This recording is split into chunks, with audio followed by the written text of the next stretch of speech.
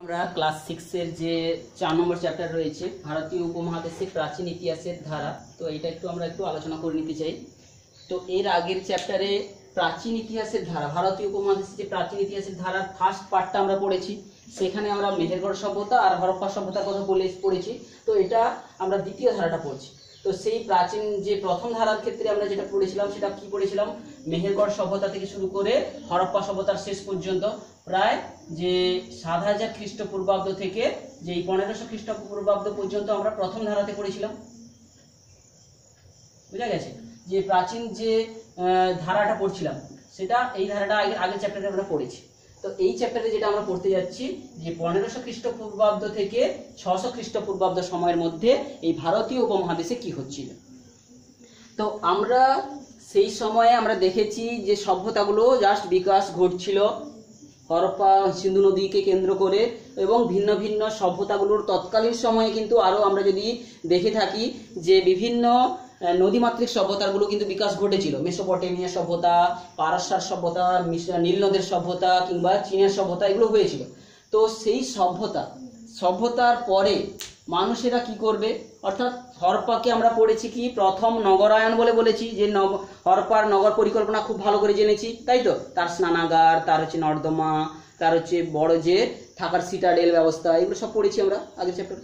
তো তারপরে নগর ছেড়ে মানুষ যে গ্রামীণ সভ্যতার দিকে আসতে চাইল মানুষ। তো সেই মধ্য এশিয়ার যাযাবর গোষ্ঠীরা, অর্থাৎ কি করে এই বৈদিক সভ্যতাটার বিকাশ ঘটলো ভারতে, সেটার একটা সংক্ষিপ্ত ইতিহাস, অর্থাৎ সেটা আমরা জানার জন্য তোদের বইতে যেভাবে আলোচনা করা হয়েছে, অর্থাৎ যে ভাষার পরিবার আলোচনা করা হয়েছে। ভাষার পরিবার কেন আলোচনা করা হয়েছে, অর্থাৎ আমরা যদি এই ভারতীয় উপমহাদেশের বিভিন্ন ভাষাগুলো দেখি এবং সঙ্গে সঙ্গে ইউরোপ, মধ্য এশিয়া, ইরান বিভিন্ন জায়গার ভাষাগুলো দেখি, একটু মিল পাচ্ছি। অর্থাৎ সেই মিল দেখেই আমরা অনুমান করেছি নিশ্চয়ই ওই সমস্ত জায়গা, মধ্য এশিয়ার জায়গাগুলো থেকেই যে ভারতে এই যে মানুষেরা যারা বসবাস করছিল 1500 থেকে 600 খ্রিস্টাব্দ পর্যন্ত খ্রিস্টপূর্বাব্দ সময়ে তারা এসেছিল। সেই জন্য আমরা এখানে ফার্স্ট যে আলোচনার মধ্যে রাখবো ভাষার পরিবার। কি বলছি বোঝা গেল? এখানে আমরা ভাষার পরিবারে ইন্দো ইউরোপীয় ভাষা, ইন্দো ইরানীয় ভাষা আর ইন্দো আর্য ভাষা এই কয়েকটা ভাষা সম্পর্কে আমরা জানবো। অর্থাৎ কি করে ইন্দো ইউরোপীয় ভাষা পরিবার, অর্থাৎ এই যে বিভিন্ন, অর্থাৎ এশিয়া এবং ইউরোপের কিছু কিছু অঞ্চলে কিছু কিছু নির্দিষ্ট ভাষাগুলো যেগুলো প্রচলিত রয়েছে তাদের একটা মিল আছে, সেইগুলোকে বলা হচ্ছে একটা পরিবার। যেমন একটা পরিবারের মানুষের মধ্যে একটা মিল থাকে, পরিবারের একটা ভাই মানে পরিবারে কোনো এক ভাইয়ের সঙ্গে আরেক ভাইয়ের মিল আছে। তো ভাষাদের মধ্যে মিল দেখে আমরা বুঝতে পারছি যে ওই একই সময়ে একই প্রকারের লোকগুলো সব বাস করত। তারপরে সেই ইন্দো ইউরোপীয় ভাষা থেকে কি করে ইন্দো ইরানীয় থেকে ইন্দো আর্য ভাষার যে সৃষ্টি হলো, তার একটা আমরা যে ধারণা থেকে আমরা যে সভ্যতার বিকাশ ধীরে ধীরে সেই মধ্য এশিয়া থেকে আগত লোকেদের দ্বারা হয়েছিল সেটা আমরা জানি। তো সেইটা আমাদের এখানে বইতে যেভাবে আলোচনা করেছি যে মানুষেরা যে সত্যিকারে ঘুরতে ঘুরতে যাযাবর মানুষেরা এসেছিল সেটা জানানোর জন্য আমাদেরকে এই যে আমরা রোমিং কথাটা সম্পর্কে তোরা জানিস, রোমিং কথাটা তোরা মোবাইল নিয়ে যখন দেখবি যে কোথাও ঘুরতে গেছিস তা আবার দেখবি যে রোমিং দেখাচ্ছে। রোমিং অর্থাৎ কি কোথাও ঘুরছে, অর্থাৎ ঘোরাফেরাটাকে বলা হয় রোমিং। সেই রোমিং শব্দটার ব্যবহার আজকেই আমরা জেনেছি। সেই রোমিং শব্দটা থেকেই কিন্তু রাম শব্দটা নাকি এসেছিল। রাম শব্দের মানেও কিন্তু রোমিং থেকে এসেছে, অর্থাৎ যারা ঘুরে বেড়াতো তাদেরকেই এইরকম সেখান থেকে রাম শব্দটা এসেছে। এবং সেই সময়ে যে আমরা সেই সমস্ত মানুষদের যে বিভিন্ন বুদ্ধিমান মানুষ ছিল, বিভিন্ন দিকে তারা চিন্তা ভাবনা করতো, তাদের 10 দিকে বুদ্ধি ছিল, সেইখান থেকেই যেন আমাদের যে দশানন রাবণের কথাটা যেন সেখান থেকেই এসেছে। তো এইরকম ভাবে এবং সেই সময়ের মানুষেরা যারা যাযাবর মানুষেরা এই বিভিন্ন দিকে ছড়িয়ে পড়তো, নিজেদের মধ্যে মারামারি করতো, যারা হেরে যেত পরাজিত হয়ে যেত তারাই যেন অসুর রূপে বা দস্যু রূপে তাদেরকে দেখানো হতো। তো সেইভাবে আমরা সব তৎকালীন সময়ে রাম রাবণ এই ধরনের ঘটনাগুলো কিন্তু জাস্ট ঘটতে ঘটতে অর্থাৎ যাযাবর মানুষদের মধ্য দিয়েই কিন্তু উঠে এসেছে। তো এইগুলো যে সত্যিকারের প্রমাণগুলো আমরা এই ভাষার পরিবারের বিভিন্ন ভাষার মধ্যে মিল এবং অমিলগুলো দেখে কিন্তু আমরা এটা বুঝতে পারবো। সেকেন্ড আমরা আলোচনা করব যে এই ভাষার ব্যবহার দেখে আমরা যে সভ্যতাটা তৎকালীন সময়ে ভারতীয় উপমহাদেশে হয়েছিল, ভাষার ব্যবহার দেখে বা সাহিত্যের ব্যবহার দেখে বিভিন্ন সাহিত্য তখন সৃষ্টি হতো, বিভিন্ন ভাষা বলছে মানে কি লিখতেও শিখে গেছে মানুষেরা তখন, এবং বিভিন্ন যে সাহিত্য লিখতো সেই লেখার সাহিত্য দেখে কিন্তু আমরা যে তৎকালীন যে বৈদিক সাহিত্যর নাম মানে বৈদিক সাহিত্য বলবো সেগুলোকে, এবং নাম দেবো হচ্ছে কি বৈদিক সভ্যতা। তাহলে আমরা যে বৈদিক সাহিত্য সম্পর্কে একটু জানবো, কি বলছি বোঝা গেল? বৈদিক সাহিত্য অর্থাৎ সেই সমস্ত মানুষেরা যে সমস্ত সেই ভাষাগুলো দিয়ে যেগুলো লিখতো সেই লেখার উপর ভিত্তি করে আমরা সেই লেখাগুলোকে আমরা বৈদিক সাহিত্য যারা লিখতো তাদেরকে বলবো বৈদিক সভ্যতার মানুষ। বুঝা গেল? এই বৈদিক সাহিত্যটা বিশেষ করে আমরা বলি কি না বেদ হচ্ছে বৈদিক সাহিত্য। বেদ আমরা যেটা ডিটেলসে আলোচনা করব, বেদ, এই বেদ, উপনিষদ, সংহিতা বা যে এইগুলো হচ্ছে, এছাড়া মহাকাব্য বিভিন্ন রামায়ণ মহাভারত এগুলো সব লেখা হয়েছে। তো এদের মধ্যে বেদটা যেটা ঋগ্বেদ বলে, বেদের আবার 4 ভাগ রয়েছে, তার মধ্যে ঋগ্বেদটা সবচেয়ে আগে লেখা হয়েছে। তো যেটা আগে লেখা হয়েছে তার উপর ভিত্তি করে আমরা বৈদিক সাহিত্যকে 2 ভাগে ভাগ করেছি, ঋগ্বেদিক বৈদিক যুগ বা হচ্ছে প্রাচীন বা আদি বৈদিক সভ্যতা, আর যেটা পরবর্তী অংশতে যেগুলো লেখা হয়েছে বেদের যে পরবর্তী অংশগুলো কিংবা ব্রাহ্মণ, আরণ্যক, উপনিষদ থেকে শুরু করে সেইগুলো যেখানে লেখা হয়েছে সেটাকে আমরা বলছি বেদের উপর ভিত্তি করে বা বেদ রচনার উপর ভিত্তি করে আমরা 2 ভাগে ভাগ করে দিয়েছি। বৈদিক সাহিত্যকে যেমন 2 ভাগে ভাগ করা হয়, আদি বৈদিক সাহিত্য আর পরবর্তী বৈদিক সাহিত্য। তো এইরকম ভাবে সেই সাহিত্য যেভাবে সৃষ্টি হয়েছে সেই সাহিত্য সৃষ্টিকারী মানুষদের যে সভ্যতাকে আমরা 2 ভাগে ভাগ করে দিয়েছি, আদি বৈদিক সভ্যতা আর পরবর্তী বৈদিক সভ্যতা। তো এই চ্যাপ্টারে আমরা আর কি কি পড়বো না এই সমস্ত যে আদি বৈদিক সভ্যতার মানুষ আর পরবর্তী সভ্যতার মানুষদের যে সমাজ জীবন বা তাদের দ্বারা তাদের যে শিক্ষা, তাদের হচ্ছে নারীদের অবস্থান বা তারা কোন কোন ধাতুর ব্যবহার করত সেইগুলো আমরা ক্রমান্বয়ে কিন্তু আলোচনা করব।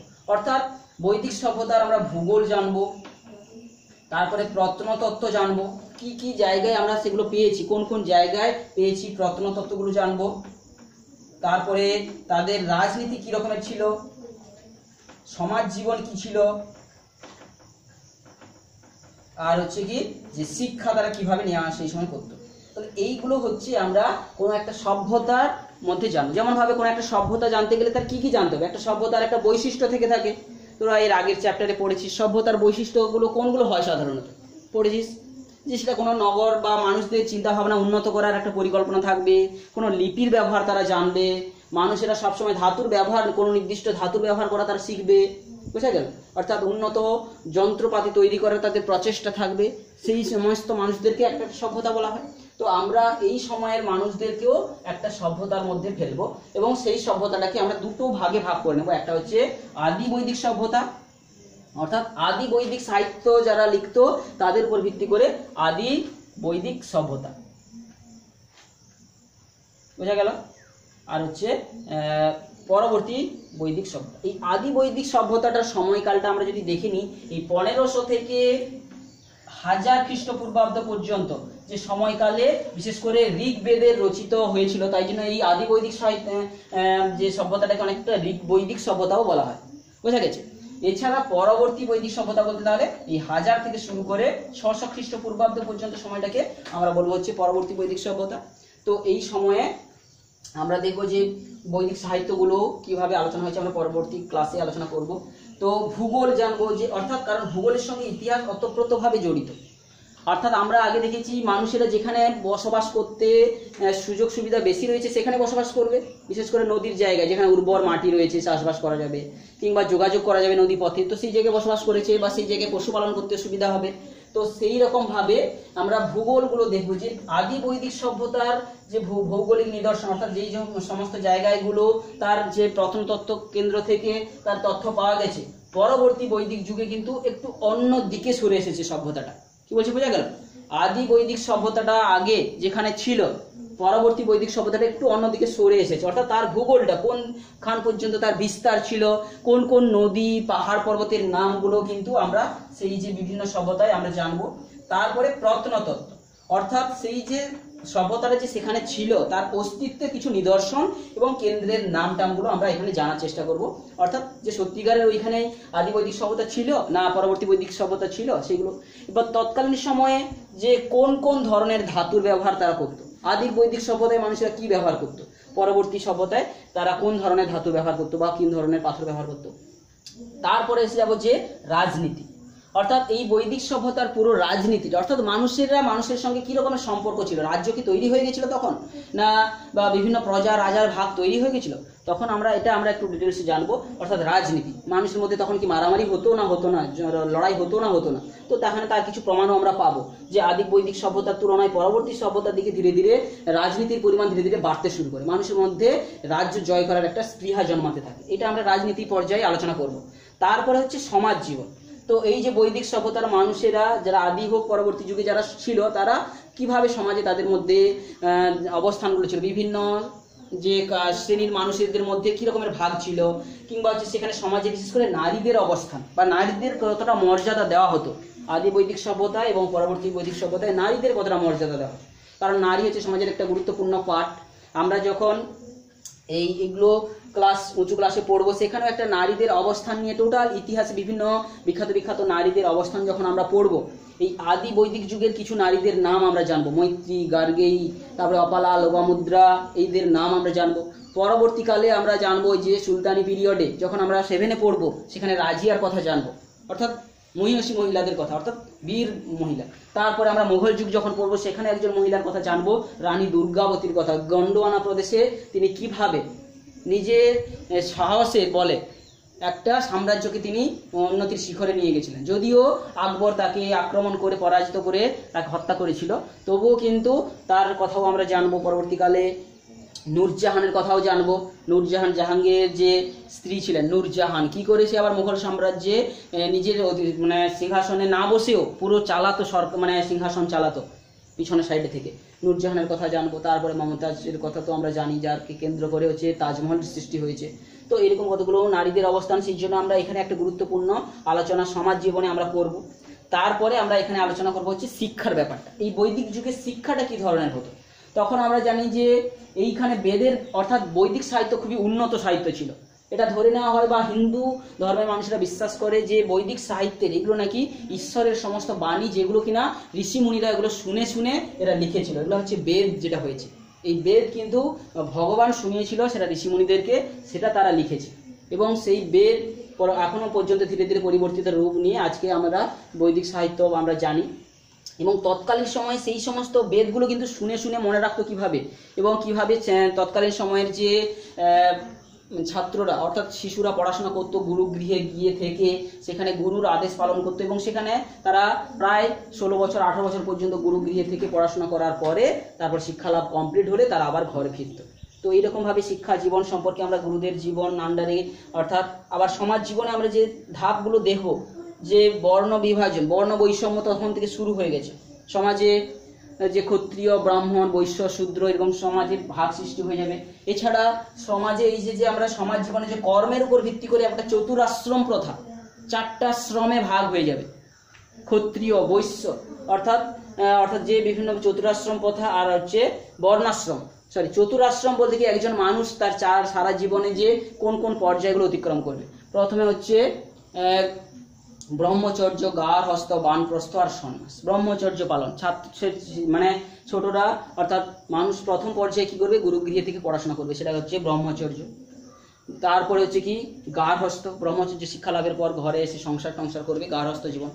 বানপ্রস্থ, তারপর বয়স বেড়ে যাবে যখন বনে জঙ্গলে চলে যাবে, যাগযজ্ঞ পূজা পার্বণ করবে, বানপ্রস্থ। তারপরে সে সন্ন্যাস ধর্ম নিয়ে নেবে, সমস্ত কিছু ছেড়ে মায়া ত্যাগ করবে। এইভাবে যে তার সমাজ জীবনের দুটো ধাপ আমরা যে বর্ণাশ্রম আর চতুরাশ্রম, এইগুলো আমরা পড়ব। তো এইটা হচ্ছে 4 নম্বর চ্যাপ্টারের মোট আমাদের মূল বিষয়বস্তুগুলো। তো আমরা প্রথমে এর পরের ক্লাসে যে ভাষার পরিবারটা নিয়ে একটু সংক্ষেপে আলোচনা করব, ঠিক আছে? তো এর পরের ক্লাসের জন্য তোরা বইটা একটু নিয়ে আসিস।